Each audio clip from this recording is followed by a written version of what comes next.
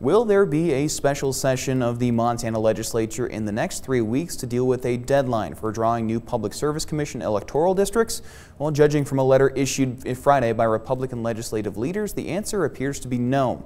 A group of Republican lawmakers has been pushing for the special session and also wants it to create a special committee to investigate election laws. But both Governor Greg Gianforte and GOP leaders say any session should only be on creating a new PSC district map. On Friday, Senate President Mark Blaisdell and House Speaker Wiley Gault say they see no agreement among Republicans on a PSC map or to limit the session to that issue alone.